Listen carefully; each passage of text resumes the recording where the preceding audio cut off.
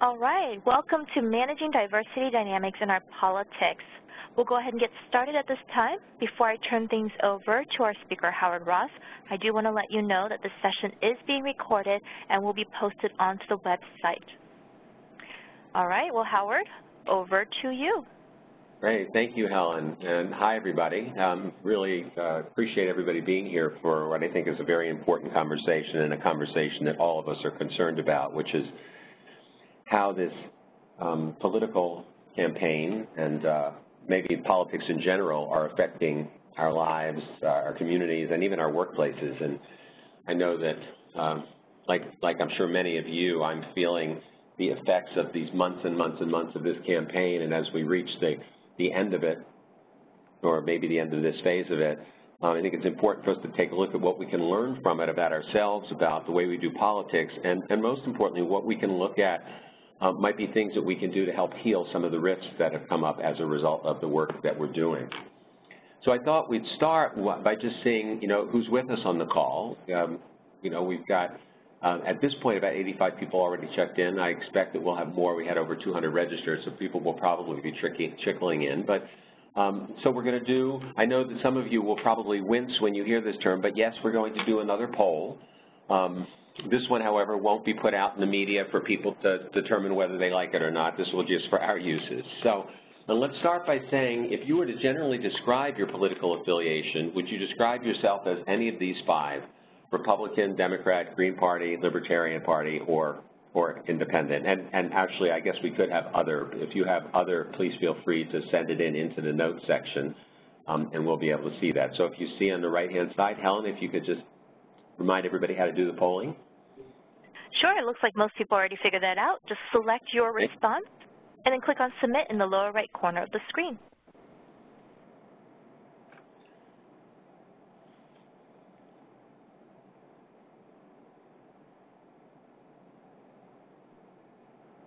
Okay.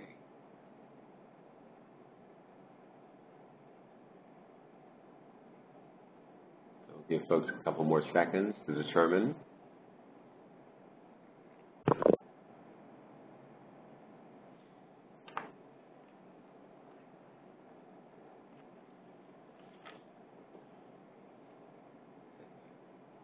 All right, the poll will be automatically closing in just a moment here.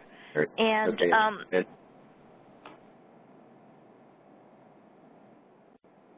And just to give you a heads up, Howard, most people have selected Democrat.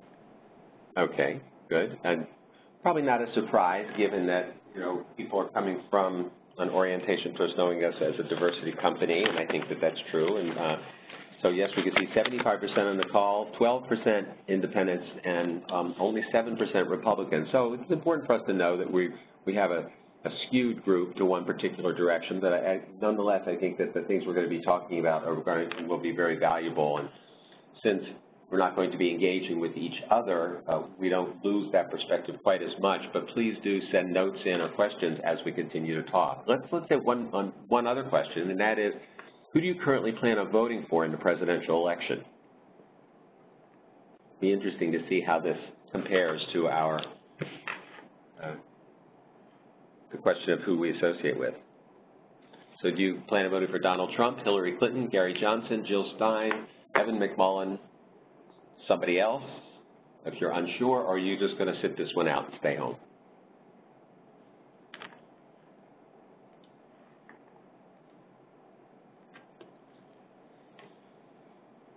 For those of you who may be new to joining us, just so while you're voting, Cook Ross is an organizational transformation company. We're based in Silver Spring, Maryland, and we do work in issues of organizational culture development, leadership, and diversity and inclusion. And I know a lot of you know us for our work on unconscious bias.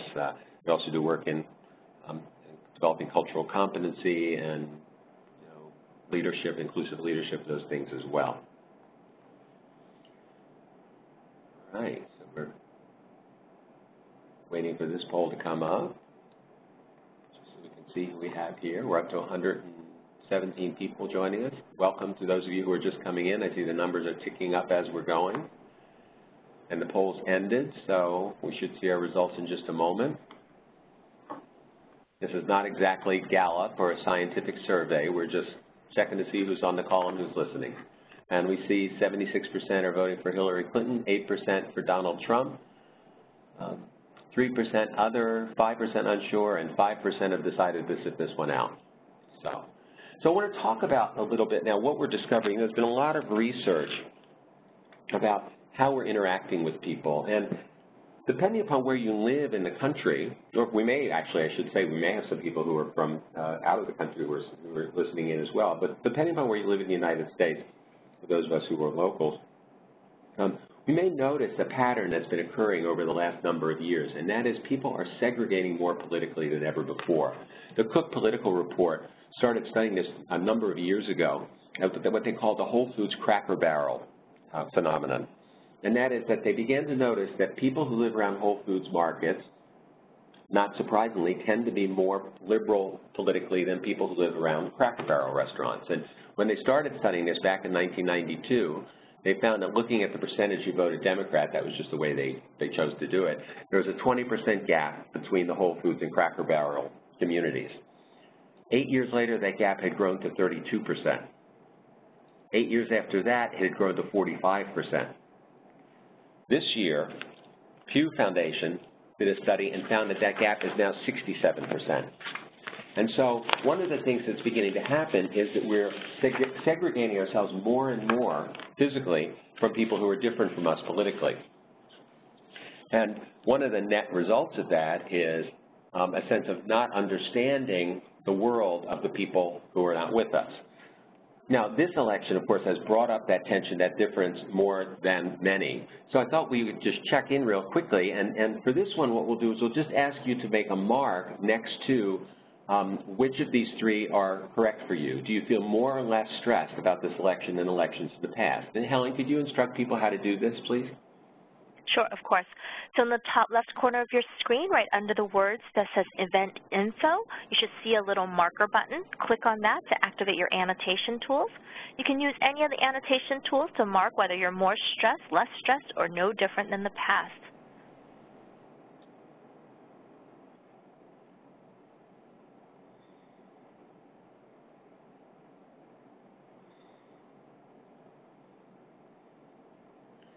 Well, we seem to have a clear winner here. We all see them popping up. I don't know if that person was voting no different from the past who said, "Are you kidding?" and just crossed it out. You don't actually need to write it out. You could just put a colored mark next to it. But yeah, so we can see overwhelmingly, I think we've seen enough to get the point that overwhelmingly this election is creating more stress than elections in the past. And I think that stress can come from many different places. It can come from the fact that we're worried about the results, or it could come from the fact that the stress of having people in our lives who are different from us in this regard and the tension that creates. So let's look a little bit at that. Another question. And for this one, we'll do a similar thing, but we'll put the check mark on the left or the right. Left if the answer is yes. Have you found yourself saying or doing something that was out of character for you because of the stress associated with this election? I know for myself, I got, I get it. I'm hooked into this as much as anybody else, and there have been times when in the process of getting in political conversations, I've, let it get the best of me and had to apologize afterwards. But this happens sometimes. So we could see most people here are on the right side, so they haven't necessarily said anything that's particularly out of character. We do have a few.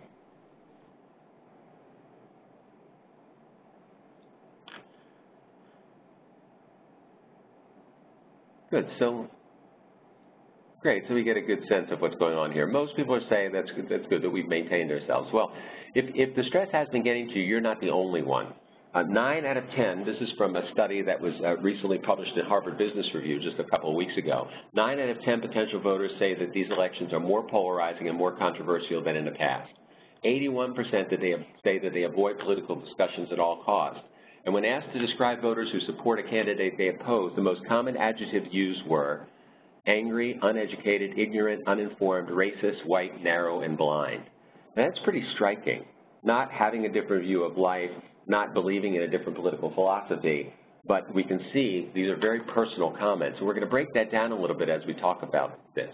We can also see a really interesting pattern that the American Psychological Association found in studying this, and that is the stress across these generations is somewhat an anomaly in that usually stress grows as people get older. Younger people are usually less stressed about elections than older people. But as we can see here, there's a particular pattern among millennials that's quite striking in that millennials are almost the same as people in what they call the mature age group.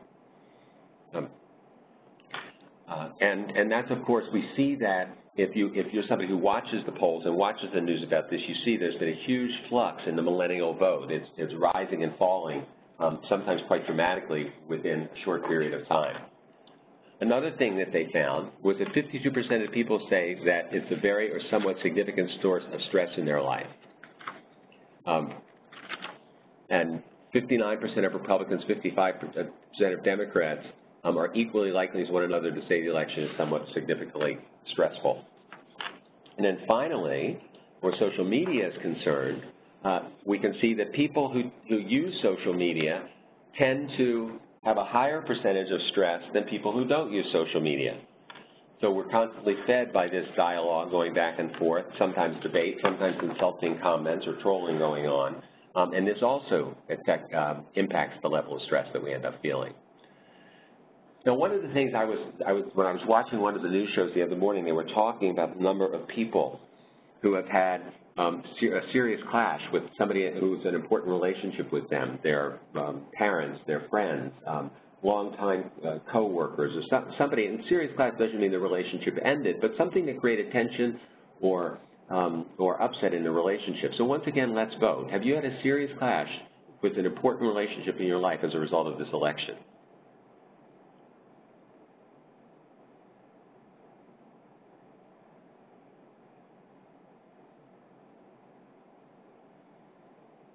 You can see there's plenty of activity on both sides of this equation. But this is pretty important. You know, when we begin to look at politics and it begins to have an impact on us more strongly than even our relationships, that it affects the quality of our relationships. And I'm not just talking about a spirited debate one night, of course, but when we begin to feel like, you and I just can't talk about this, that ends up being a real problem through various aspects of our lives. 52% of people in a study that was just released by SHRM have said that there are greater political tensions in the workplace now than before. Only 44% saying about the same, and only 4% say less than previous. So we have another pattern here. So we've got all of these patterns that are coming up, and all of these things affect our organizations. People come in with this tension. When you know somebody you're working with is from that other side, whichever that other side is, when you have a sense that you're upset or worried about this, we have people certainly who are political activists who work with us who may be going out and doing things. It can create elevated levels of stress for employees, poor talent management decisions, poor customer service, missed business opportunities, reduced income. So we're going to do another poll around this and ask you to take a look at these and identify the ones that you've begun to see or feel yourself. Have you seen people seeming, tense with each other or higher levels of conflict? Have you seen people beginning to affect people's behavior? And of course, we can look at this stress more broadly than just the election. We can also look at it relative to the concern we have about terrorism, concerns we have about the economy and the like. So just vote real quickly and see which of these resonates most with you. Now, Helen, can people vote for more than one here or just one? Just one here. Okay, so choose the one that's the most prevalent for you.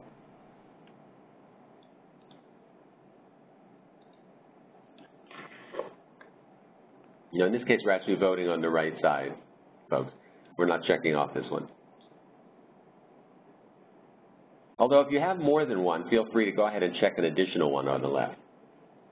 Or you can maybe do it both ways. Higher levels of conflict are showing up a lot. Poor talent management decisions. I did read an article yesterday about a senior person in an organization demanded that a lower level person be fired because he was supporting one candidate and she was supporting another one, and they had to remind him that that wasn't a cause for firing people. These tensions run very, very high. So the polls ended, so we'll see the results here.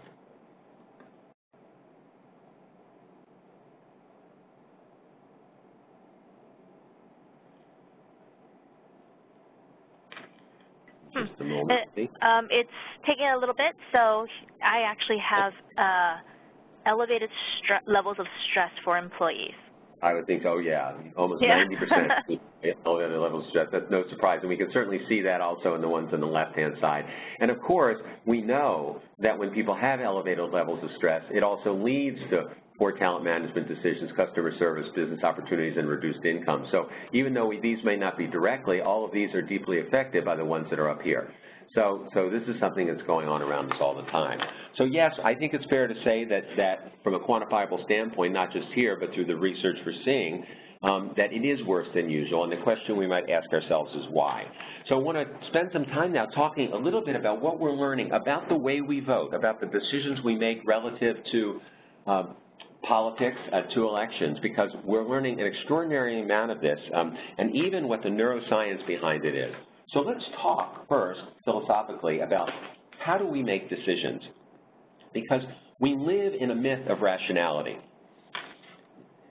It goes back 2,500 years ago in the Western world of Plato. A lot of you remember from Philosophy 101, Plato was one of the first people who talked about how the mind decides. And in his model, he used the model of a charioteer with two horses. He said the charioteer was like what represented reason, and the horses were the feelings of desires, and feelings and desires or emotions that we have. In his Phaedrus dialogues, Plato talked about this. He said, the philosopher kings were the ones who relied on reason. We didn't allow our passions to rule us. And for 2,500 years, we've worshipped at the altar of rationality. But in fact, we now know that that's a false assumption, that it's a myth, that we're not nearly as rational as we think. So I want to just reference this book, The Righteous Mind by Jonathan Haidt. It's one of the most brilliant books on politics and religion and discord in society that I think has been written in the last 20 years. John Haidt is a social psychologist and professor of ethical leadership at the Stern School of Business at NYU, and his specialty is moral psychology. And Haidt argues that for the most part, moral reasoning is a post hoc affair, and that is, we decide what's right or wrong based on the gut feelings that we have about it, what gets triggered by us emotionally, and then only if necessary, and then we make up reasons to explain and justify our judgments. Now, some of you know that because you've seen other people do it. They believe in a particular candidate, they like that particular candidate, and they grab seemingly insignificant or not even valid reasons to justify that position. It's almost like, let me grab something to prove my point. Of course, we don't see it so clearly when we do it ourselves, but we're all doing this. Now this ties right back into what we know about the way we think, that we know we have this vast brain capability that lives in the limbic system, that green area you see, and occasionally we drift out to our prefrontal cortex, to the red area, our slower brain, where we can make a little bit more thoughtful decisions. But when we see that person or circumstance out there, let's say you're watching the debate and you see a particular candidate in the debate, we have a visceral response that we can now measure looking at fMRIs, functional magnetic resonating imagery, and we can see that the fast brain responds first, that the emotional brain responds first. It's only after that that the slow brain comes in and says, yeah, well, the reason I was upset, the reason I was happy, the reason I didn't like them, or the reason I did like them was for these reasons. And this is really important for us to know, not only in decision-making around politics, of course, but in other things as well. Haidt uses the metaphor of an elephant rider and the elephant, that there's this huge elephant, and the elephant rider really can't control the elephant. He may be able to nudge the elephant to affect it in the right circumstances, but we also know what happens when the elephant gets with a herd of elephants. If an elephant rider is in a stampeding herd of elephants on their elephant, they have almost no control. The elephant will go with the herd. And we're going to be talking in just a little bit about how the herd mentality also affects us. But before that, just as an example of the way our rational minds do or don't work around this, I want to use marriage equality, which, although we know it's now the law of the land, was of course contentious for many years, but it's such a great example of how this works. If we look at marriage equality and the resistance to marriage equality, there were really four major areas of resistance. The first was, or contention, first was marriage is for procreation. The second was that it was a violation of people's religious beliefs. The third was, what was the big deal? Civil union's really the same thing. And the fourth was that it would devalue the family. But in fact, when we look at each of these things, we find that behind that is questionable rationality. Marriage is procreation, for example, but when my mother remarried at the age of 73, she wasn't planning on procreating, but I don't remember anybody having a problem with it. We say that it's a violation of religious beliefs, and usually people cite Leviticus 12 through 17, say, man shall not lie lyings of a woman, but of course there are dozens and dozens of passages of the Bible that people ignore. Numbers 14 through 16, I think, says that you can enslave your neighbor. There are passages in the Bible about what you should and shouldn't wear, and yet we generally tend to selectively choose those ones we follow.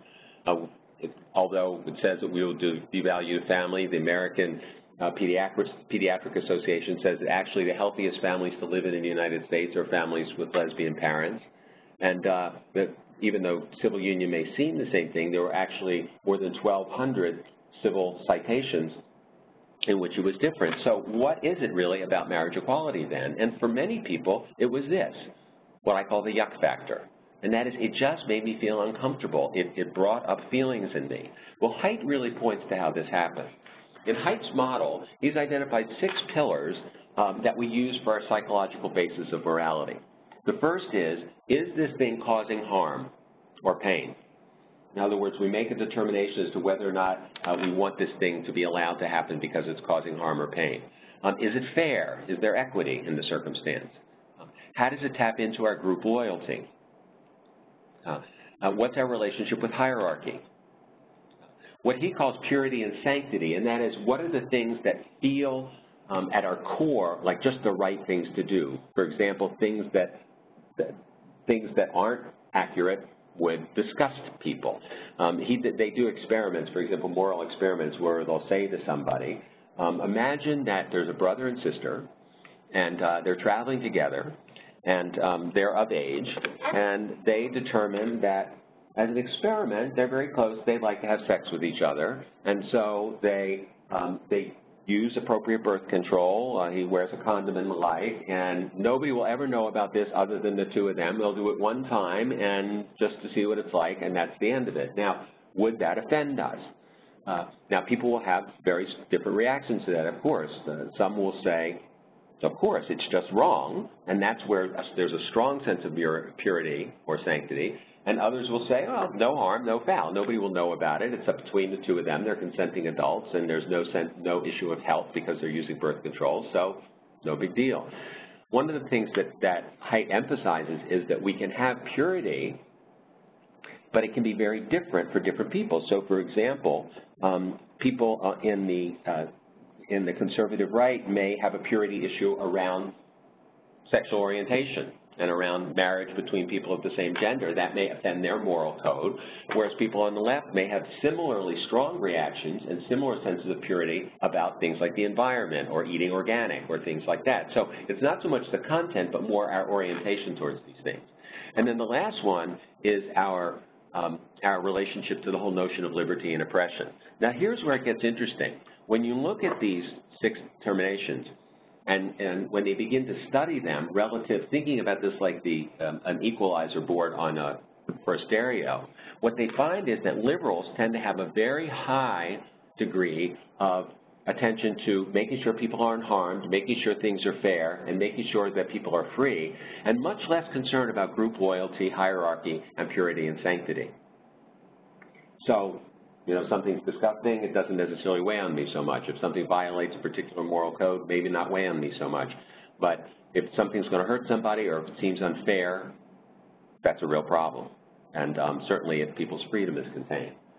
On the other hand, conservatives have a very different configuration. If we look at this next slide, and that is there's almost a balance at a lower level for the higher ones and at a higher level for the lower ones, but they seem to have more attention on all of these. Now, the other thing to understand is how these equate may be different. So, for example, in where fairness and equity is concerned, liberals tend to think of fairness and equity relative to equality, and that is everybody should have similar things available to them.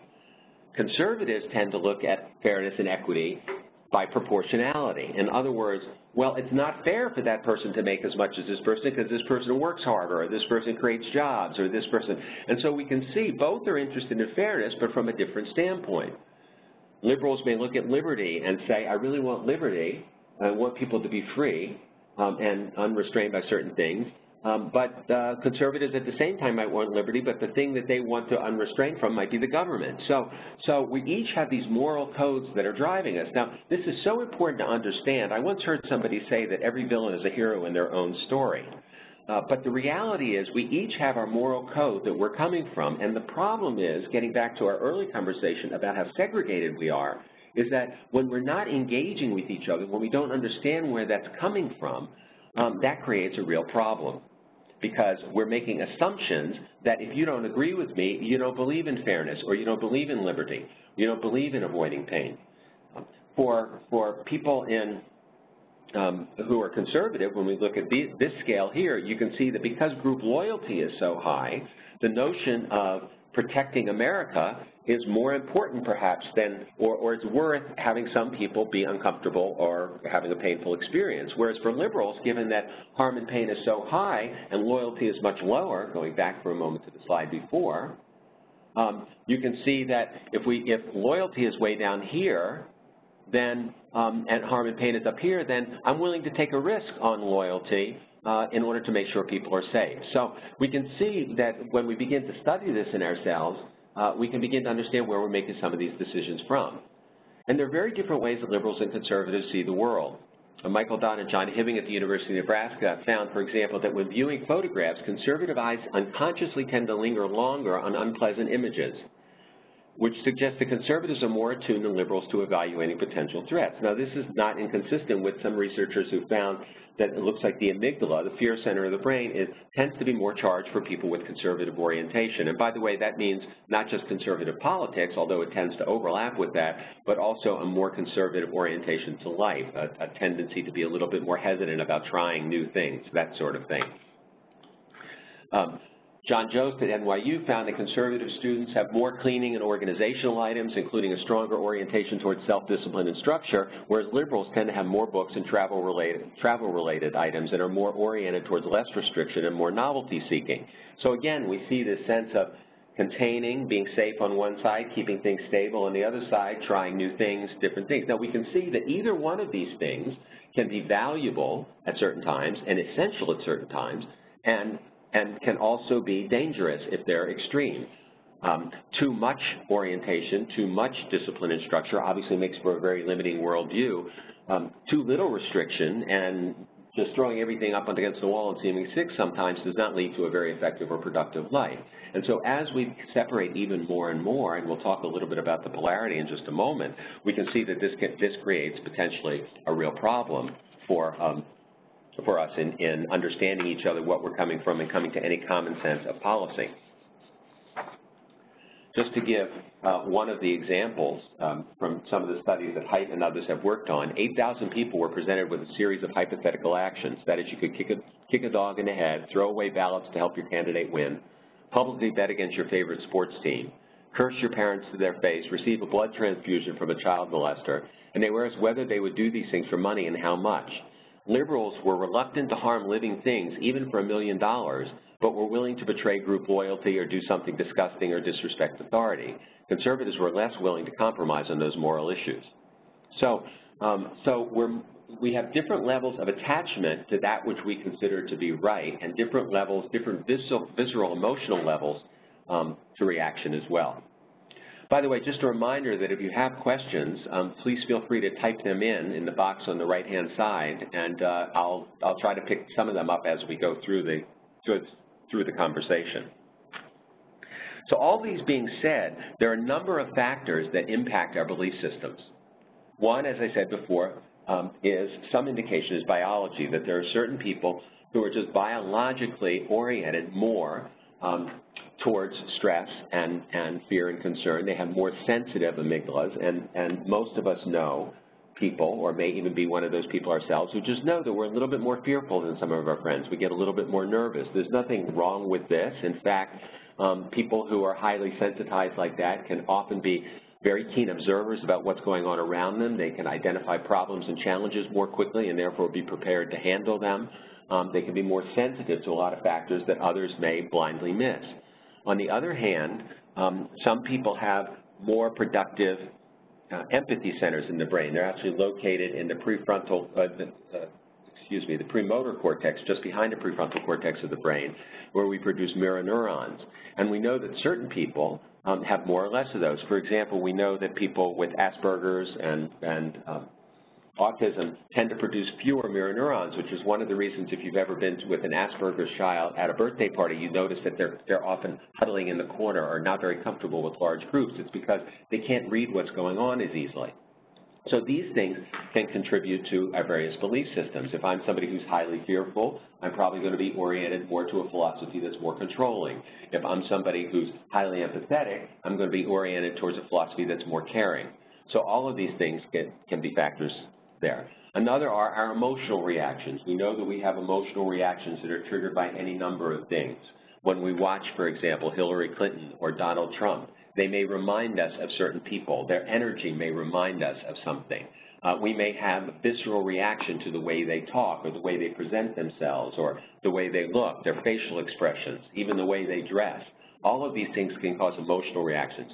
Of course, there's been a lot of talk in this campaign about gender and how gender may show up and whether, for example, Secretary Clinton is seen differently when she expresses her emotion than if she were a man. I'm just noticing that somebody questioned, are these going to be available as a recording? Yes, the webinar is being recorded and it will be posted on the website after we're done.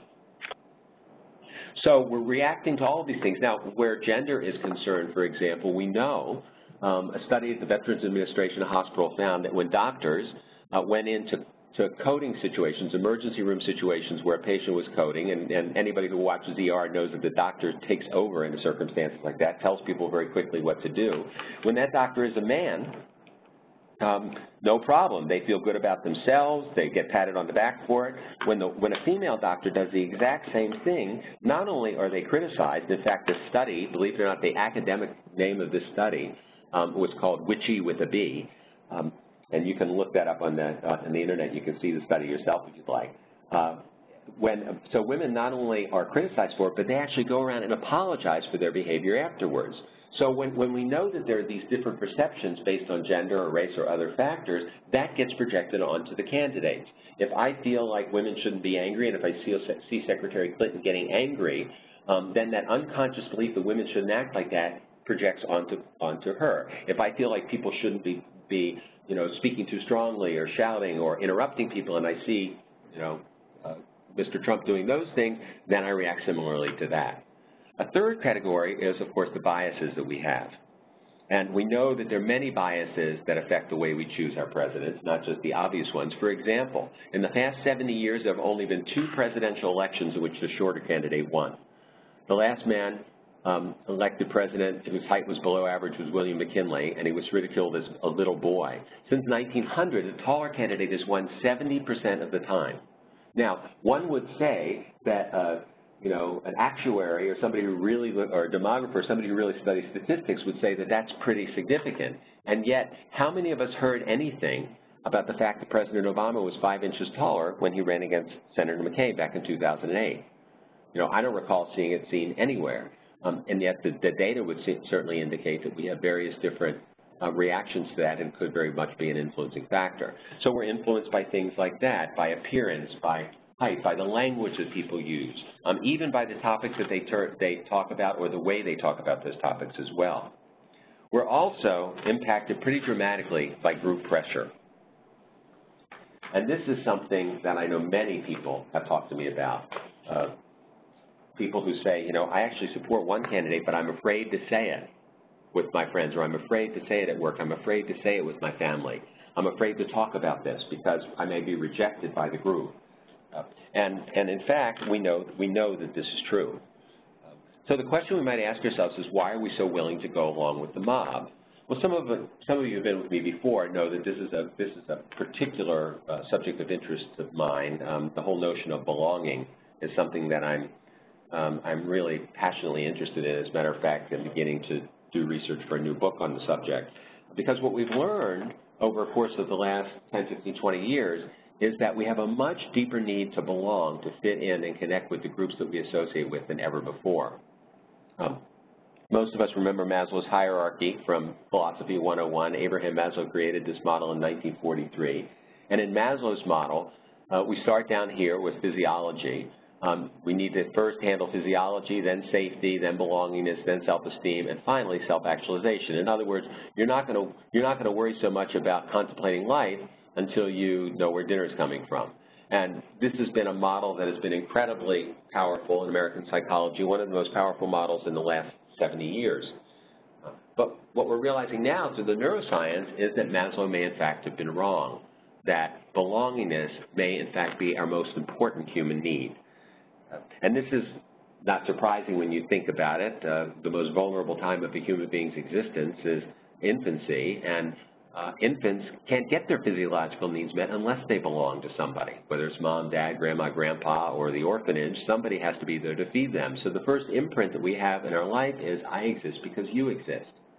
And that need to fit in is incredibly strong. If you can look for yourself, I can give you a very simple, little off-color, but very simple example of how our need to belong can sometimes supersede our physiological needs. I'm sure almost everybody, if not everybody, who's participating with us today has been in a situation where you were in a meeting and you needed to go to the restroom.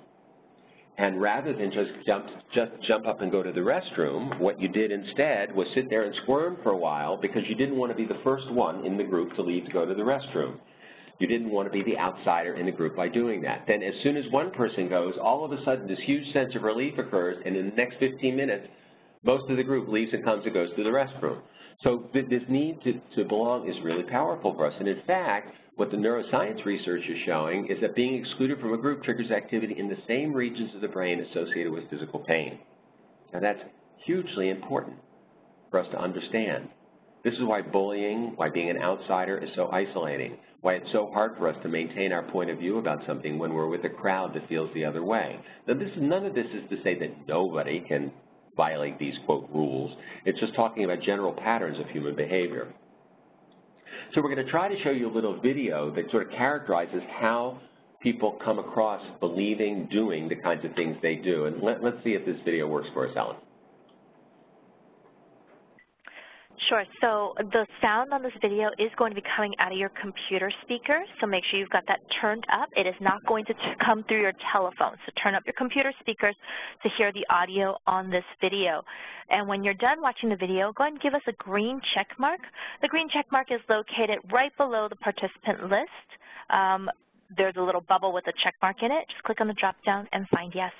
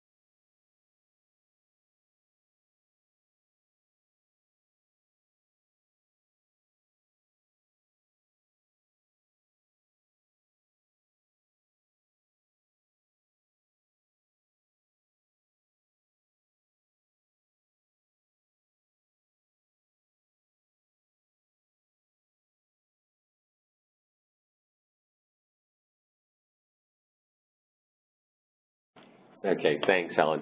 I'm sorry the video is a little slow at first, but I think you got the point. This is an interesting phenomenon that's been, scientists have been studying for years.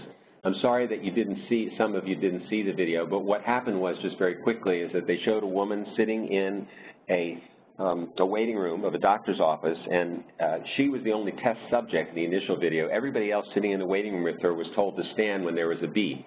And it took only 3 beeps before she started to stand with everybody else. Then one by one, they removed the other people until she was there by herself, and she still stood when it beeped. And then as new people came in, it showed how they each started to stand with her until a whole room of people, none of whom had been in the original group, were now standing with the beep.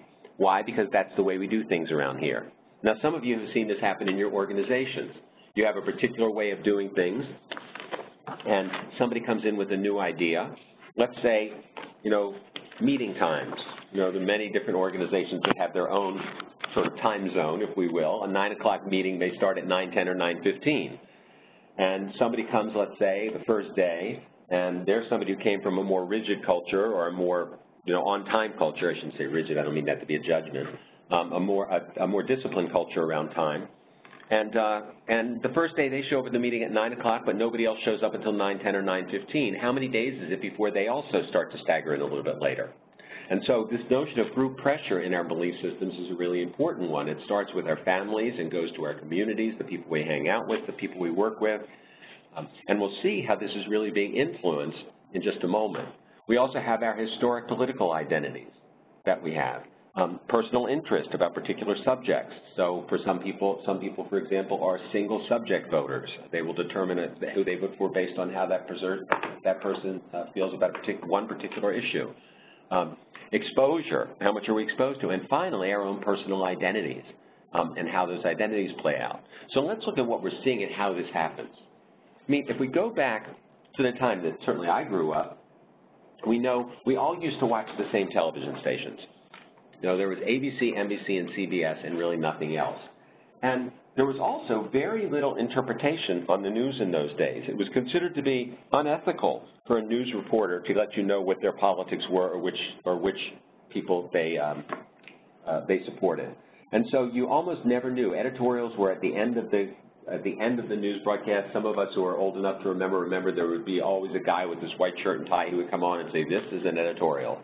But aside from that, there was almost no punditry. And so we got our news from these common sources, and then we interpreted that news based on our own particular points of view. Now, that's changed quite dramatically. Now we each watch different news sources, and we get pre-interpreted news because a large percentage of what's on those news sources is opinion and punditry. You look at CNN, for example, this year, who has on their staff actually paid Donna Brazile, who is the chair of the Democratic Party, and Corey Lewandowski, who's the former head of Donald Trump's campaign. And so these are actually paid reporters now on CBS or paid pundits on CBS. And so it gets reinforced so that we're hearing all of the same thing, and of course gets reinforced not just from that, but from other sources as well. So I want to share with you just this little article that was in the Washington Post. Once upon a time, Diane Belson would get up in the morning and read the paper, take in news stories about candidates and campaigns. Some stuff she agreed with and some stuff she didn't. This morning, Belson wakes, makes coffee, and settles in at her desktop to fire up Facebook. Their newsfeed are more than 100 stories, and some of her 460 friends have posted since she went to bed 8 hours ago. Over the next 3 hours, she bops around the web checking out the latest campaign news. Her sources are big and small, from nearby to far away, but they have one thing in common. With very rare exceptions, the news and commentary sites she visits share her worldview. This is true for many of us. We have the TV show we watch. We have a particular radio show we might listen to. We have our Facebook feed, the newspaper we read, Twitter, any blogs that we read, the people we talk to and live around, as we saw earlier. And so we're living in these echo chambers, and these echo chambers are incredibly pervasive. And when we only watch one news, for example, we don't even realize how that's limiting us. When I did the research for my second book, Everyday Bias, I actually did a section on how we elect politicians. And it really has changed the way I watch the news. I now watch we now watch in our home multiple news stations when especially when there's a big event around, and it's extraordinary to see how it's demonstrated. For example, a couple of months ago, if you remember, when Congressman Lewis led the sit-in, Democratic Congress people led a sit-in on House of Representatives to get a vote on a particular gun control measure that was up. We switched that night, and we were flipping between CNN, MSNBC, and Fox, and we started with watching CNN, and I would say about 80%, 75 to 80% of the coverage was about the incident was going on, and occasionally they would zip off and take another story and then come back to it. Then we flipped to MSNBC, and it was 100%. Rachel Maddow was on, and it was 100% covering that story, and she was talking with people right on the House floor using FaceTime and Periscope and the like. And then we flipped to Fox News, and there was no mention of the incident at all in the 30 minutes we watched. We watched 30 minutes in each station. Now, just to be clear, I've seen the same thing happen in reverse, where a story is emphasized or de-emphasized on one station, and the exact opposite happens somewhere else. So this is what we tend to do. And if we're in this echo chamber, Joe Shapter just posted, it's interesting to think how best to break out of our own echo chambers. We'll be talking about that, Joe, in just a little bit. But if we are in that echo chamber, at some point we begin to believe not that this is a point of view, but that this is truth. And this is the point I want to really emphasize through this whole talk, is that there's nothing wrong with having a strong point of view. There's nothing wrong with strenuously arguing your point of view. As long as two things are true. One thing is, as long as we know that our point of view is a point of view, and secondly, as long as we're in conversations with people who also enjoy or get value out of the nature of the way we're discussing it. I happen to grow up in a home in which debating was encouraged, and it was seen as an active intellectual exercise. And so I like a good, strong debate, and I like a good, strong opponent in a debate who can give it back to me as good as I can get. And I almost never will take it personally. On the other hand, I know people who are very sensitive to that. So we have to be sure we're matching the people we're talking to. So let's take a minute and see. And once again, if you can, and why don't we do it this way? We'll use the left-hand side just because it'll be quicker. But just when you make your mark, just put if you just put a spot like that, as opposed to a big check mark, that way we'll be able to see more. Where do you get most of your political information from? So take your pen and mark it on the left, and let's see where most people draw from. And it's fine to do more than, maybe put your top 2 choices so we can get a sense. I mean, obviously all of us may get them from a lot, but take a look and see.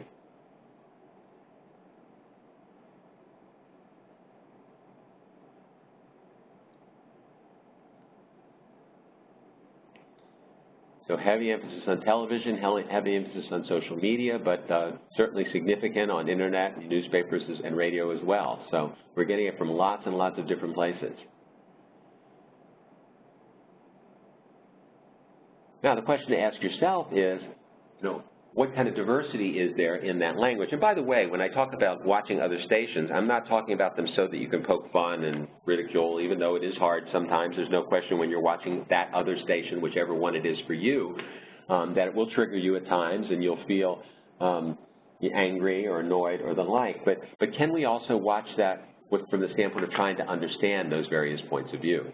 Okay, we'll keep moving here. Now, one of the things that's happened over the last 40 or 50 years in our country is a shift in the fundamental way we look at politics. If we go back to 1972, this is based on Pew Research, we can see a particular pattern here, that I have these red lines marking Republicans, blue lines marking Democrats, and that is that most Republicans were more on the conservative side of the spectrum, but you had for example, the Northeastern liberal, what we used to call the Rockefeller Republicans on the left, people like Nelson Rockefeller or Jacob Javits or people like that who were Margaret Chase Smith from Maine, who were Republicans but were very liberal on social issues, especially civil rights, very supportive of those kinds of things, but more conservative, let's say, on financial issues or on national defense. You also had Democrats, who were very conservative, for example, the Southern Democrats who were very conservative on social issues, particularly civil rights, but might be more liberal on other issues. You had, during the Vietnam War days, the Scoop Jackson Democrats who were pro-war and the Mark Hatfield Republicans who were anti-war. And what this created was this bell curve that we see here, in which most people were in the center area, and in which there was a lot of room for compromise. You know, even though we're from different parties, we share similar views on this particular issue, or on this particular issue, or on this particular issue. Now what we have is a very different structure. We've gone from that bell curve to what I sometimes refer to more as a dumbbell curve. And that is that everything is on the extremes, or much more is on the extremes, and far fewer people in the central area where the most liberal Republican is more conservative than the most conservative Democrat. And this leaves very little space here for compromise, because we're no longer in situations where our tendency to want to be solution-oriented overwhelms our identity. And what happens, the other thing is that this has also been influenced by a change in practice among congressional leaders, which started really in 1994 when Newt Gingrich, when he was Speaker of the House, decided that it was really better for Republicans in the House, and it went on to infuse into the Senate to some degree too, to spend more time in their local districts, building relationships in local districts. And so they changed the way of operating from being in town in D.C. most of the time to going home every now and again, to having the Congress meet from Tuesday morning till Thursday evening and then being home for the weekends. Well, this fundamentally and pretty radically changed the relationship between legislators in our country. It used to be that legislators would be in town. Their social system would be with other legislators. Famously, people like Orrin Hatch, the conservative senator from Utah, and Teddy Kennedy, the obviously liberal senator from Massachusetts, were very dear friends. People would share homes with people from the other party. It was not unusual for congresspeople or senators to have a group house that they would live in with 2 or 3 other colleagues, sometimes from other parties. And so people were together a lot. They had personal relationships. They had almost family relationships, even if they had different political leanings. Now, of course, we see the opposite. Now people stay in town for such a short period of time and are working for most of it, and so as a result of that, they don't have these social relationships. And what we know from the research is that when people are asked to address a problem together, they tend to move towards moderation. So if you put a group of conservatives and liberals in a room and lock them in that room and say, I want you to come up with a solution about something, they will tend to move towards moderation. They'll tend to try to look, most times, and I'm talking about most people here, obviously, will tend to look towards what possible compromise there is.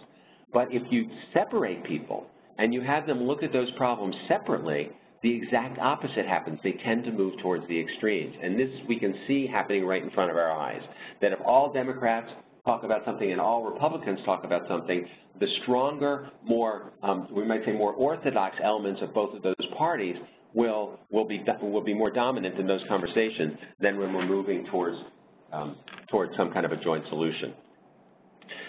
And at those times, we tend to gravitate towards confirmational thought rather than exploratory thought. So then when we even meet somebody, instead of saying, wow, let me understand what you're saying, what we're listening for is, how can I prove you wrong? How can I prove myself right? And that kind of listening obviously rarely leads to any kind of a constructive dialogue. Now, as we're talking about this, I really invite all of us, including myself, to look at this, because one of the things I've been reflecting a lot on during this campaign, because I've been strongly involved, is all of the times when I allow myself to get triggered, or allow myself to get reactive rather than to be really listening, the times when I was trying to prove my point rather than exploring the other point of view. And it's so important that we do that not only in politics but in life in general. We also notice that these visceral beliefs that we have, the stronger they are, they more affect us. So, and there's a little text here, but the study is so fascinating, it's worth seeing. This Daniel Kahan, who's at Yale University, gave more than 1,000 participants a tricky math problem to compute, and it was framed as a question around the effectiveness of laws against concealed handguns, which is obviously a highly political and emotional issue. So in other words, you had to do this computation in order to prove a point around these issues. What they found was that conservative Republicans were much less likely to correctly interpret the data when it suggested that a gun ban decreased crime in the city, and for liberal Democrats, the exact opposite was true. In other words, as soon as it came to proving their point, they lost their ability to do basic mathematics. We're so viscerally oriented towards our point of view and proving ourselves right that we forget how to count. And interestingly enough, people who were normally best at mathematical reasoning were the most susceptible to getting the political charge question wrong. It's almost because it feels almost like that if I know that I can count on myself to do this, usually, then I don't think carefully about what I'm doing. I allow my emotions to get the best of me. Now, my guess is that every one of you has heard somebody or seen somebody, whether it's somebody you know or one of the political surrogates on TV for either candidate, who so easily cast out information and data and ignore it, downplay it, or misinterpret it because it doesn't assure their point of view. It doesn't reinforce their point of view. And once again, it's not just them who does this. This is something that we all do. We also know that these visceral factors show up in some fascinating ways. Now, Alexander Todorov, he's actually at Princeton now, I believe, but when he was at NYU, did this study back in 2004. They asked people to view photographs of competing pairs of Senate and House candidates before the 2004 elections. But they showed them to them for only 1 second, and then they were asked after 1 second to rate the competence and trustworthiness of each candidate. So the picture would show up just like that for 1 second. And what they found was after 1 second, the spontaneous ratings predicted the winners 70% of the time. Now think about what that means, that just by looking at people, people could sense who the winner was. Now, that's pretty powerful to think that appearance, and we could add some other triggers, particular words that people say or something like that. This is another study that was done at San Diego State and University of Chicago using the implicit association test. Some of you know the implicit association test was created, it's a research tool that was created by researchers at Harvard, University of Virginia, and University of Washington, and is designed to allow us to be more aware of some of the unconscious connections we make, positive and negative, with different things. So they did this one first. They said, who's more American? Kate Winslet, the British-born actress on the left, or Lucy Liu, the American-born actress of Asian extraction on the right. Well, it probably doesn't surprise you at all to see the way this turned out, even though Kate Winslet is British and Lucy Liu has been born and lived in the United States pretty much her whole life. Nonetheless, who looks more American to our unconscious mind? So right before the 2008 election, these researchers decided we'll do the same thing with the presidential candidates. And at that time, they were down to the last 3 presidential candidates. And here's what they found. Now, obviously, this differential was not enough for President Obama to lose the election, but nonetheless kind of interesting. And not at all unconnected to the resonance of the birther movement. If, for example, somebody had made a big deal about John McCain not being born in the United States, which he actually wasn't born in the continental United States, although he was in a U.S. protectorate, it probably wouldn't have had the same resonance as President Obama because of what we know about his background. In fact, when they just for fun threw in Tony Blair, who was at the time the British Prime Minister, he actually viscerally tested higher than Obama. Pretty crazy, huh? This just shows you, once again, this is the elephant and not the rider making these decisions. So we're impacted by our identities quite strongly, these personal identities we have, whether it's our race or gender or other things, and we can actually see how this shows up relative to what's going on in the campaign today. 538.com, which is one of the most reputable polling sources, put up these 2 maps. This is what happens if no white people vote, based on their polling, and this is what happens if only white people vote. These are 2 Americas we're looking at.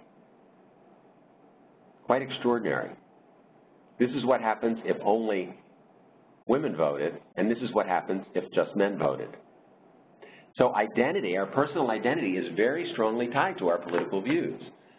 If you're an African-American Republican, for example, or this year especially a Latino Republican, if you're a woman who supports Donald Trump, all of these times are places where you might feel a tension with you and your identity community, for lack of a better way of putting it. And of course, all of this feeds into our sense also of stereotyping and the reactive assumptions we tend to make about certain people and what their belief systems are. But these separations are far more dramatic than any we've ever seen in the past. I'll go back to look at it again because they're just so impactful when we look at this. So if we go back to this map, what we can see has happened is that we've gone from this model, which is very much of an issue-driven paradigm. In other words, we decide where we are in this spectrum depending upon the particular issue. I might be progressive on civil rights, but conservative on financial policy. I might be progressive on a foreign policy issue, but conservative on civil rights. You know, all of these things kind of go back and forth to one that's now an identity-driven paradigm. And this is very, very dangerous to our body politic, because when we evaluate people based on issues, it's impersonal. I have to understand why you think that. I may disagree with you, but it's not about you as a human being. It's just I don't agree with you on the issue. When we evaluate people based on identity, we objectify them.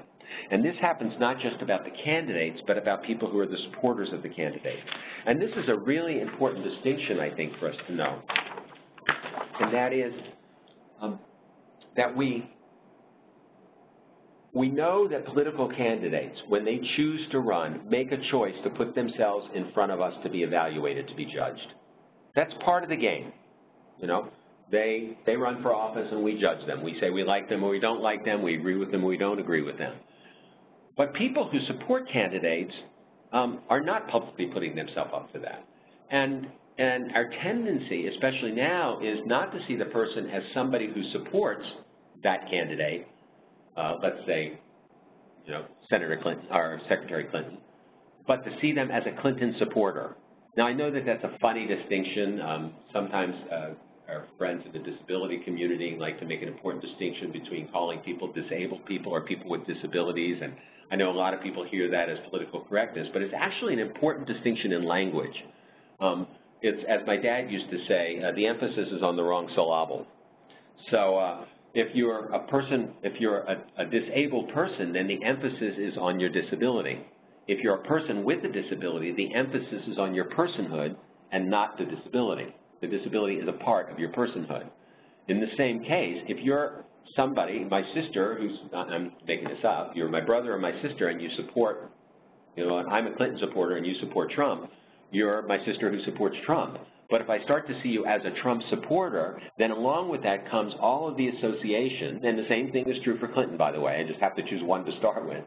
It's all of the associations we have with that candidate, all the judgments we have with that candidate, all the beliefs we have about that candidate, and all of that then gets laid on you. So I make the assumption, for example, that that means you support everything about this candidate. I make the assumption that you justify everything that this candidate does. And when I do that, it makes it very difficult for me to not have that get in the way of my relationship with you. When we're voting with our identities, we're inherently less able to compromise and will inherently take the campaign and the election more personally, which leads to what we saw earlier, the clash between people, stress. It's one thing to challenge an idea, but it's another thing entirely to feel like your very identity has been challenged. When somebody discounts you, and remember those words we saw earlier, you know, when we looked at that earlier slide, and they described as people were described as angry, uneducated, ignorant, uninformed, racist, white, narrow, and blind. These are not adjectives describing somebody's political point of view, for the most part. These are adjectives that describe people's personhood. And so this tendency is something that focuses exactly on where a lot of this tension, this personal tension, comes from. And we would be foolish to think that we leave this stuff at home. Now, there's some workplace environments I know where it's just considered to be anathema to talk about politics. I was out at the Air Force Academy in Colorado Springs yesterday working with the leaders of the academy, and we were talking a bit about how they deal with this, and they were saying it's just considered to be inappropriate because whoever wins is going to be our boss, and we do not want to have that in our space. And so that doesn't mean that they might not have an inclination, how some people believe, but they've created an environment that contains that. Now, that may be completely appropriate in a highly disciplined environment like the military. A little bit more difficult when we work in our offices in much more informal environments where we have a good sense of what people see, think, talk, read, hear, where we walk in and they're listening to one radio station versus another radio station, or we see a bumper sticker on their car in the parking lot. So all of these things are important factors in knowing how this plays out. Now, why it's really important is because when we begin to objectify, it leads to faster decision-making, automatic thinking, and stereotyping. We're much more likely to stereotype and to make very automatic decisions without being thoughtful about them when we're into this objectification mode. Let me show you one policy decision that reflects this. In 2009, when the healthcare initiative, what now we know as Obamacare, was being debated, some researchers at Yale did a study where they gave I forget how many people, I think it was something like 1,400 people, basically synopses of both the Republican health care plan and the Democratic health care plan, and asked them to evaluate which one they agreed with. However, before they did it, they switched the names on the plans. So people were actually getting a Democratic health care plan that was titled Republican health care plan, or a Republican health care plan that was titled Democratic health care plan. And then they asked people to vote which ones they liked best. And 75% of the time, people chose what they didn't believe in because it had their party's name on it. Now think about the implications of that. What that means is that we're now coming to problems. We're coming to problems with an already determination what we're going to choose because we're identified with the point of view that we think that's coming from. You know, how many people turn on MSNBC, if they even turn it on, ready to refute what they hear, or turn on Fox, ready to refute what they hear, because they already have a belief system of what people are going to say. And when we get into this kind of a mindset, it creates this sense of confirmationality rather than inquiry. Instead of trying to understand each other, we're already loaded for bear and ready to fight about our point of view and justify our point of view. And this is really difficult then. It makes it very difficult for us to come together to find collective results or ways to deal with things, because anybody who decides to play around in this middle here is confronted with the awful C word, compromiser, which is more and more seen as invalid to people from both sides of the political spectrum. It also leads to us to objectify and dehumanize our candidates. So you see people mudslinging. We start to throw names at people. Now, sometimes we may justify these, and, you know, we consciously do this, and, you know, as long as we're doing things consciously, we bear the brunt of what we've chosen to do, then that's a choice we make. But often we don't even question these things. We see somebody as a misogynist, or we see somebody as a crony capitalist or a criminal or whatever we see, and we then gather the data to support that already point of view.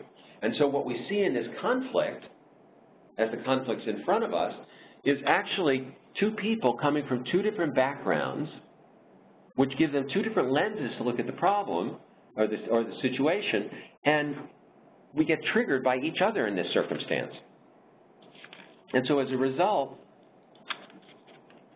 you know, we get into these kind of perpetual cycles, these conflicts of these conflict discussions that never seem to end. The only way out of this is to understand our own triggers, to begin to look at our own triggers. Otherwise, this is what our political system looks like. Helen, you can play this video clip.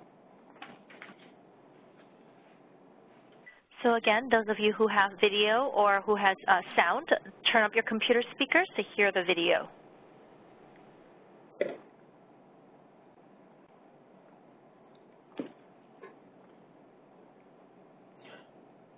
Some of us are old enough to remember this toy, but this is what our political campaigns now look like.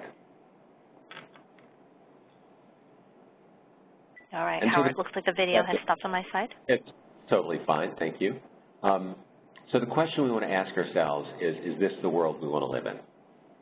You know, are we really prepared to live in a world in which, before the election is even over, we're already deciding what we will do to stop the other person, rather than how are we going to work with that person to have things work? I mean, some of you saw, I know it became an internet meme recently, the letter that George H.W. Bush left for President Clinton on his desk. If you haven't seen it, had I thought about it, I would have put it in this deck just so you could look at it. But it's really very impressive. It's a letter that he left on his desk when President Clinton came into the White House for the first time as president. And it basically said, you know, welcome to this office. It's an office of power. People will be judging you. Stick with it. Stick to your guns. Take care. You know, do what you think is right. And you know, I hope you're successful because you're all of our president. Now, it's hard to imagine either one of our candidates today writing that, is it? Somebody just sent a note here. Let me see what it says. It says, great suggestion re-seeing and referring to those you disagree with as a person who supports candidate X instead of an X-candidate supporter. It's very important and very distinct language. And also, that's what makes it so scary. People already deciding not to be kind to one another. That's right. So is this the way it has to be? Does it have to be this way? And I'm going to suggest that there are things that we could do no matter how strongly we feel about the candidates, no matter how much we dislike that other candidate. There are things that we can do in our relationships with people who support that candidate that can really make a difference. We have a long history, human history, of reaching across boundaries to create reasonable change. In the coalitions around the civil rights movement, the peace treaty between Arab and Israel, U.S. and Russian accord between Gorbachev and Reagan, the Israeli and Palestinian accord that President Clinton facilitated, the Northern Ireland dispute that was ended, the peace at the end of the Rwandan dispute, the end of apartheid in South Africa. I mean, these were major, incredibly huge issues, and we've been able in many cases to have movement on those. So, how do we begin to heal these divisions? Well, there are a number of things that I'm going to suggest that we can do, and that if all of us can take on particular practices that can move us in that direction. Before I go there, let's see, there's a question, why do you think the negativity is so in our face this time around, and the last time too? I think it's really, the reason it's intensifying, as we said before, is because we have less and less contact with the others, and because we're being reinforced by a constant barrage of media information that reinforces our point of view and dismisses the other point of view. And so the tendency, unfortunately, is to live in this echo chamber where I don't hear the other, I don't understand the other's point of view, and all I hear is how bad they are and how wrong they are, and here's more and more evidence to it, so it calcifies our belief systems. I have a friend who used to call it a psychological sclerosis, hardening of the attitudes. The first thing that we can do, as I said before, is to distinguish between the candidates and their followers. Pay attention to this. Second is to start watching and listening to the other media sources. Now, I know there are a lot of people out there, and since we've got an overwhelming number of Democrats on this call, because we did do a poll for those of you who joined us late, I know I'll largely speak to you. A lot of you who say, well, you ain't ever going to get me to watch Fox News. And similarly, there are a lot of Republicans who say, you're never going to get me to watch MSNBC. But this is the problem. And I don't mean watching and listening to other media sources so that you can make fun of them or prove them wrong or anything like that. I'm talking about watching with an intention to understand, an intention to really get where are they coming from. I'm just noting there are a couple of comments. I want to catch them before they disappear on my queue here. It says, somebody said it's also the difference between saying person of color or person or people of color versus colored people. There are many who are nervous about using those terms for that reason. That's another example of that for sure. A second one is to open a dialogue in a constructive way in your company, your school, your organization, your hospital, or your community, to actually sit down and give people a chance in a safe container to talk about this. And in just a moment, I'm going to show you on our Cook Ross website, we've created a free resource tool for called Inclusive Responses in Times of Fear. Actually, maybe I can just quickly put it up. No, never mind, we'll stay where we are for right now. I'll show you in just a moment, we've just designed for free to put out into the community, which actually gives you some guidelines as to how to conduct that conversation in a way that creates a safe container for people to have the conversation. And it might be used even in your own family. The third is to begin to talk to your children about the other point of view. And I know we want to teach our children our moral guidelines, of course. And we, of course, we'll want to believe that our children will believe what we believe. But we can do that at the same time as teaching them to respect people who have the other point of view. I'm really stunned how many young people today, how these children today are picking up their parents' assessments of the president, of congresspeople, of famous people, without any sense. I know when I grew up, the very strong message was you respect the office even if you don't like the person. But that's no longer the case anymore. To focus on learning about the other rather than changing or fixing the other. And this is also important. Can we have dialogues about how to have those conversations? In just a minute, I'm going to give you a very specific tool for doing that with people. To show, respect, and honor the relationships at present. To make sure with people, when you're talking with people, that they understand that even though you disagree on this issue, that you still respect them, that you care about them, even love them in some cases, because I was with somebody just 2 weeks ago who was telling me that her marriage has been deeply affected by this because she's on the liberal side and he's on the conservative side, and they have to be really careful, even not to watch the same news station together. Somebody recommended a great book for children, Old Turtle and the Broken Truth, that lends itself to teaching about and respecting other people's points of view. Thank you so much for that, Coney. I appreciate it. So this is really important that we make it clear that we value the relationship. And one big piece of that, of course, is asking permission before we get into the conversations and say, look, is this a conversation you'd be interested in having with me?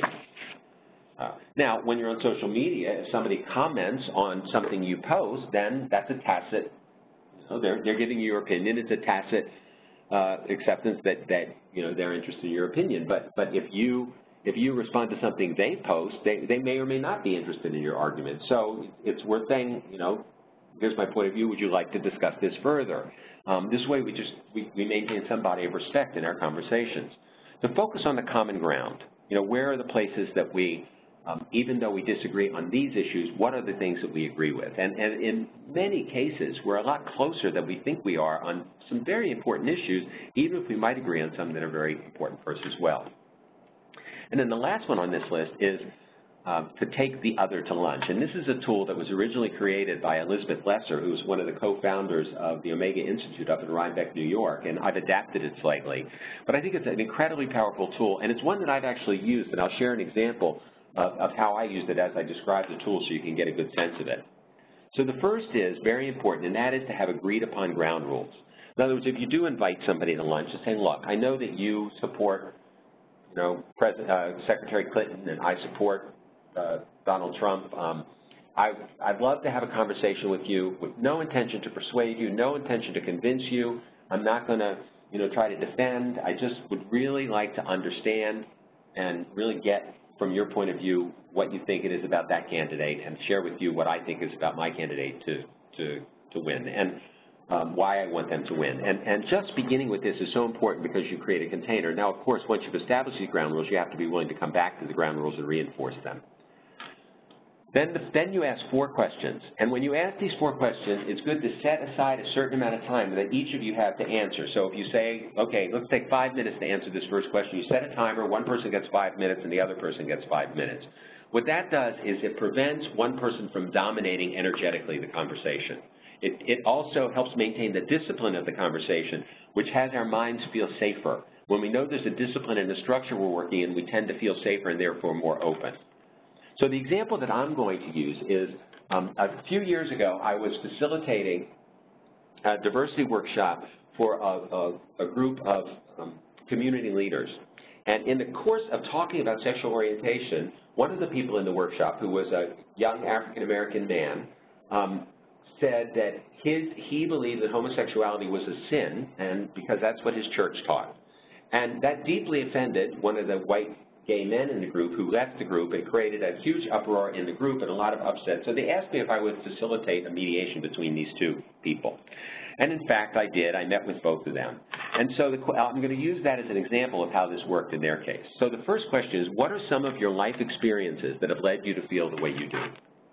And in this case, what happened was the gay man shared his story, as you would think. The African-American man shared his story, which was that he grew up in a community in which, very violent community, a lot of his friends died, and as a result, he knew that the only reason he survived was because he went to church all the time, and so he didn't question anything in his church. The second question, what issues deeply concern you? And this is really the pivot question when we get people to talk about their fears, because fear is at the basis of all of this. Gandhi said, we think that hatred is the problem, but fear is the problem. When we get people to talk about their fear, we get to the core of where the reactions come from, and that gives us insight into the true nature of who people are. A great famous example of this was when Jimmy Carter mediated the Anwar Sadat and Menachem Begin mediation. He was stuck until he got to a point he asked them, what are your concerns about your grandchildren? And when they started to talk about their grandchildren is when they found common ground. The third, what have you always wanted to ask someone from the other side? And this gives a chance to clear all those questions. Why do you do this? Why do you believe that? How do you believe this? And then finally, this additional one I've added is there anything you'd like to clean up the past? In other words, you may have said things that were inappropriate. You might have questioned somebody in an inappropriate way, and you want to apologize for that. So I really advise you try this. Now, not everybody will want to get in these conversations, but look for the people who are more towards a moderate center, because that's where we can build a coalition that can start bringing people together. And what are some ways for us to cope personally with our stress around these issues? First of all, to recognize that even if it's more than usual, election stress is normal. There's always some stress around elections. And I know, there's questions about what will happen after this election, but some of the tension, some of the immediacy of this will pass, and we'll be able to get back to a more normalized state. If watching media a lot triggers you, then reduce your media exposure. If you're somebody who gets really agitated by watching a news station and seeing some of this stuff reported, then don't watch before you go to sleep at night. Don't take that to bed with you. It will affect your overall health if you can keep yourself a little break from that. Avoid conversations that escalate. When you hear a conversation escalating to the point when it gets personal, it's totally appropriate to say, can I press the pause for a minute? This is getting too personal for me. It's not the way I like to talk about politics. I respect you, and I don't want to get personal with you, so I'd like to stop now. Now, you might frustrate people because some of us who are debaters, when we get going, we like to continue to talk, and we don't like to be shut down.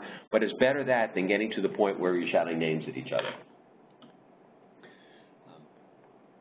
Recognize that stress and anxiety about what might happen is not productive. So channel some of your concerns to making a positive difference on issues rather than just complaining about issues. Is there something that you can do to move it forward? Volunteer for your candidate rather than simply sit back. One of the feelings that generates stress the most is hopelessness and helplessness, this feeling that we can't do anything about it. So when we're actually engaged and we feel like our good works are moving our beliefs in the right direction, we feel less hopeless, less powerless, and therefore more able to maintain our own state. Remember that the presidential election is not the only one. So be thoughtful with other candidates in the election sphere, and don't let your feeling about the top of the ticket be the only place that you're making decisions. Sometimes we can be far more reasonable looking at issues when it's about a congressional candidate or a senatorial candidate or even our local county council candidates than we can with the presidential candidate, because so much of the presidential race becomes personality driven, and other ones often are not nearly as much.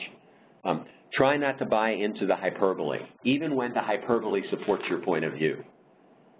Is this the worst candidate in history, or the worst, all of this stuff? If you're going to say that, then be able to have the evidence to demonstrate it, or check out the evidence that people are suggesting, or is it just what people are saying now to make their point? And then finally, vote, because if you feel stressed now, wait until after the election when the election hasn't gone the way you wanted to and you were the one who sat home. That will really add a whole other load of stress. Now, I thought a good way to end this conversation would be with a person who's probably one of the greatest demonstrations of the ability to move past difference and to depersonalize difference, Nelson Mandela, who spent 27 years, of course, in solitary confinement or partial solitary confinement and imprisonment because of his opposition to apartheid, and then came out and became president of his country, his whole country. Rather, probably very few people had more justification for being vindictive and vengeful than Nelson Mandela did. But here's what he said. He said, forget the past, forgive the past. Courageous people do not fear forgiving for the sake of peace. A good leader knows that at the end, he and the other side must be closer and thus emerge stronger. If you want to make peace with your enemy, you have to work with your enemy. Then he becomes your partner. Now, this is what our task is in front of us. Our task in front of us is to begin to learn to listen to each other again, to begin to put relationship first, to begin to put issues first, to loosen up these identities that we have about the right way to be if you're a Democrat, or the right way to be if you're in the Green Party, or the right way to be if you're a Republican, or the right way to be if you're in the Tea Party, and start instead to look at issues and solve problems. It's only then we can really move forward. So before we end, there's just two quick things I want to share with you. One is a new initiative that we've been engaging in at Cook Ross that I'd love to get some of your support in, and that is that we are now reserving 20% of all of the spots in all of our public programs for free participation by people in law enforcement.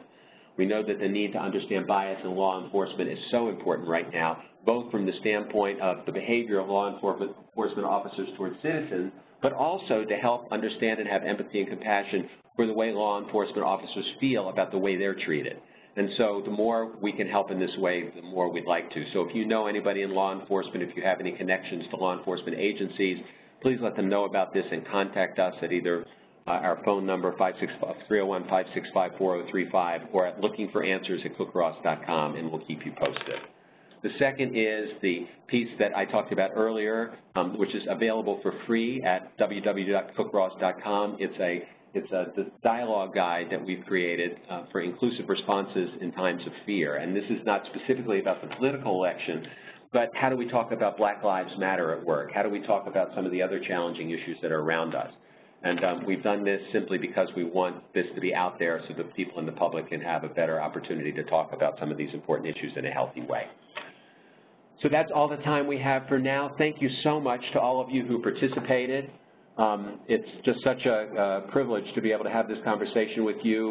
We're facing this election now coming upon us in just a few days, and I know while all of us are, I'm sure most of us are looking for the relief at the end of that, we know that really the real work that we'll have to do as a society to bring ourselves back together again will come after November 8th. So I look forward to sharing that work with you.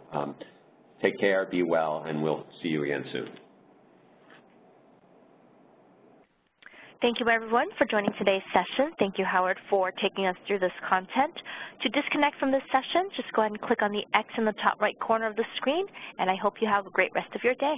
Thanks, everybody. Bye-bye.